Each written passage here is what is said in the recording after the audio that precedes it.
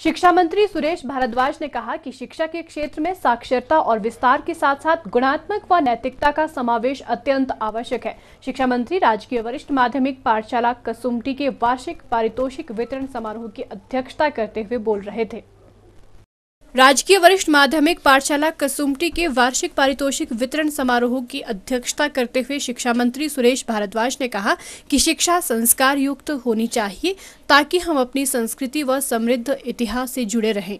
देश के परम वैभव के लिए युवाओं को नैतिकता की भावना से अपने लक्ष्य को प्राप्त करने के लिए निरंतर आगे बढ़ते रहना चाहिए। शिक्षा मंत्री ने कहा कि स्कूल के पूर्व छात्रों को स्कूल के विकास के लिए योगदान सुनिश्चित करना चाहिए। इस भावना को प्रोत्साहित करने के लिए सरकार ने अखंड शिक्षा ज्योति मेरे स्कूल से निकले मोती योजना आरंभ की है। उन्होंने स्कूल में सांस्कृतिक गतिविधियों को बढ़ावा देने के लिए 51,000 रुपए प्रदान किए। पारितोषिक वितरण उत्सव बहुत महत्वपूर्ण कार्यक्रम होता है।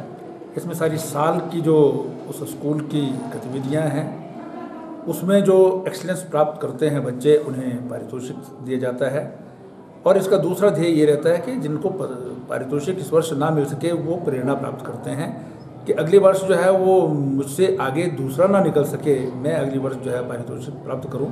तो इसलिए ये हर विद्यालय में जो है वो एक कार्यक्रम कंपल्सरी रखा जाता है। इसके साथ साथ एक हमने इस बार जो माननीय ठाकुर जयराम जी ने अपने बजट भाषण में नया इनोवेशन, नई जो एक कार्यक्रम जो है दिया है, अखंड शिक्षा ज्योति अपने स्कूल से निकले मोती, उसको भी इसके साथ जो है जोड़ा गया है। हर विद्यालय में जो बच्चे पढ़ कर के जाते हैं वो पे बैक करें अपने विद्यालय को किसी भी रूप में। आवश्यक नहीं है कि धन आर्थिक रूप से करें, वो उसमें जो है मेंटरिंग के रूप में कर सकते हैं, अथवा आप जो है वो वहाँ पर जाकर के जो है उनकी गतिविधियों में भाग लेकर के बच्चों को प्रेरणा भी दे सकते हैं। स्कूल की प्रधानाचार्य मीरा शर्मा ने स्कूल की वार्षिक रिपोर्ट प्रस्तुत की और स्कूल की विभिन्न गतिविधियों के बारे में मुख्य अतिथि को अवगत करवाया।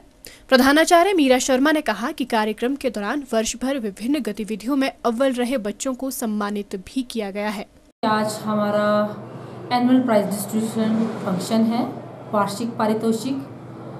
तो इस पल का बच्चों को लंबे समय से इंतज़ार रहता है वार्षिक पारितोषिक वितरण समारोह का, क्योंकि ये ऐसा क्षण होता है जिसमें बच्चों को और अध्यापकों को साल भर की जो उनकी उपलब्धियां हैं उन्हें बताने का एक मौका मिलता है कि जो कुछ उन्होंने पूरे साल भर किया है या जो भी उन्होंने कार्यक्रम किए हैं उनमें कुछ मुकाम हासिल किया है, स्टेट लेवल तक हमारे स्कूल के विद्यार्थी गए हैं, तो सबको बताने का एक मंच है हमारा एनुअल प्राइज डिस्ट्रीब्यूशन फंक्शन। इस मौके पर स्कूली बच्चों द्वारा कई तरह के रंगारंग सांस्कृतिक कार्यक्रम प्रस्तुत किए गए।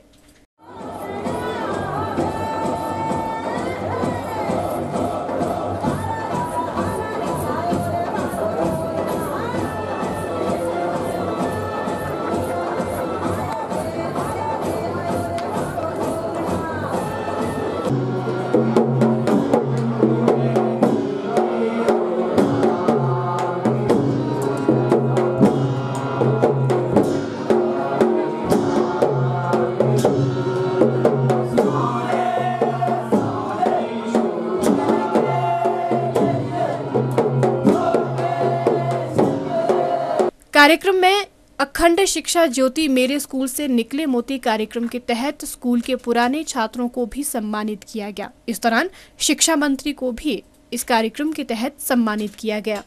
Bureau report, city channel, Shimla.